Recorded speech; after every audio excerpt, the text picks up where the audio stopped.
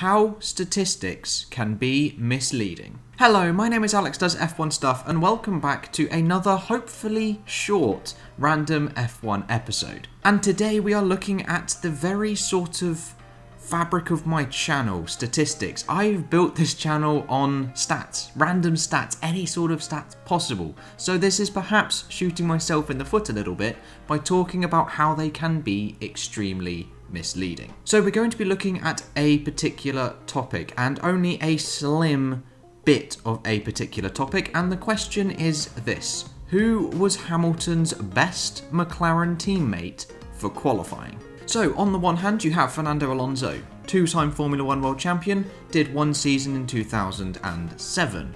On the other hand you have Heikki Kovalainen, zero-time Formula 1 world champion, did two seasons, 2008 and 2009. Then on the final hand, if you have three, you have Jenson Button, one-time Formula 1 world champion from 2010 to 2012. And the general view of most people is Alonso. When you hear those three names, you think Alonso. And then you also think Button. You don't necessarily think of Heikki Kovalainen, mainly because that's a name that sort of gets a little bit lost in the F1 world, as nothing really happened during his career, unless you are AWS's Insights and you pop him in the top 10 along with Jarno Trulli.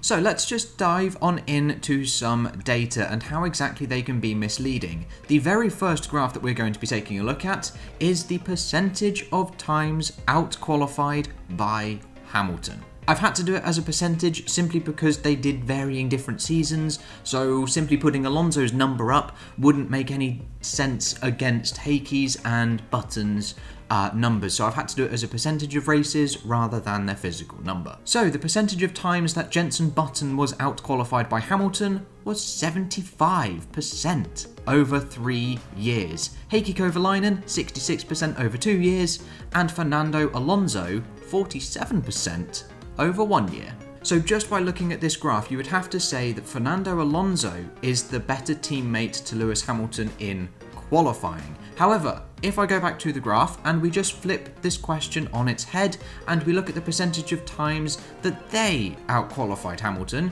it is just another visual representation of looking at the exact same question. So Fernando Alonso, 53%, Heikki Kovalainen, 34%, and Jenson Button, 25%. Both of these graphs show exactly the same information. But the easiest one to read and the easiest one to understand as to who is the better teammate is the graph on the right. However, it is extremely misleading, but still technically correct if you were to include the graph on the left, as it still shows you exactly what you need. You just have to understand a little bit more. As in, there's an extra level of thinking that you have to go through. You've got to work out, oh, Jenson Button is the bigger number, but the bigger number means he's slower. You have to do an extra level of thinking, whereas the graph on the right is just a simple, straightforward, bigger bar, better driver. However, it is not just as simple as this. It never is. There are more factors that we can look at for qualifying, and they are such. We can look at the specific gap to the teammate when Lewis Hamilton was in front. Now this is an average gap over their seasons as teammates, excluding any outliery races for the rain, etc, etc. So Lewis Hamilton's average gap to Jenson Button was just over half a second. His average gap to Heikki Kovalainen was just under half a second, and his average gap to Fernando Alonso was just under 0.3 of a second. So again, this data does support Fernando Alonso being the better qualifier out of his three McLaren teammates, and it still puts Jenson Button at the bottom. However, again, we can flip this question on its head. We can spin the criteria of what the statistics are looking for. We can change it to their average gap behind. How far behind Lewis Hamilton was whenever he was out-qualified. And that gap for Heikki Kovalainen was 0.8 of a second.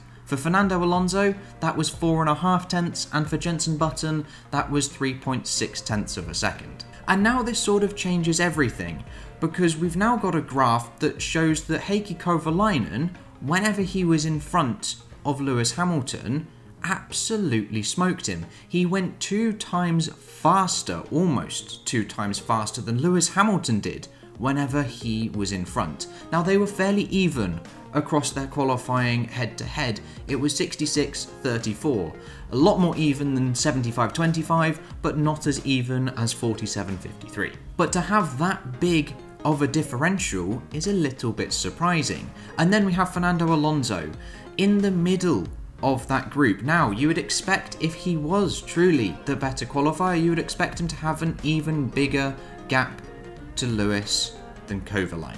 And again, Jenson Button is at the bottom of this pile. So this video doesn't look particularly good for Jenson Button, but it is illustrating a point. But if I just group all of these graphs together so we can all just pop them on one little screen so there's no need to go chopping and changing, it is a very interesting question to look at. And if I was to show you any one of these graphs and just the one graph, you can be swayed to think slightly differently. And this is why in most of my statistics videos, I refrain from giving my own opinion on the data that I create, as opinions can extremely sway your mind and influence the decision of what you are seeing. As well, I will always try and come up with different angles to come at the question with. I will always try and provide many different graphs, many different interpretations of the question to come at it from all sorts of different angles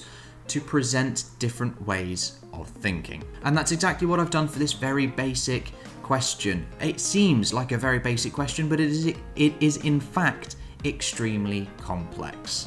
So I hope that gives you a little bit of an insight into how statistics can easily, very easily, and considering the fact that the people that create statistics understand them extremely well, they are easily able to manipulate them to fool is a bit of a harsh word, but to influence people that may not necessarily fully understand the statistics. But that is all I've got for you today, guys. I hope you have enjoyed this short, slightly different video, and I will catch you in the next episode with whatever and whenever I decide to make it. I'll see you guys then.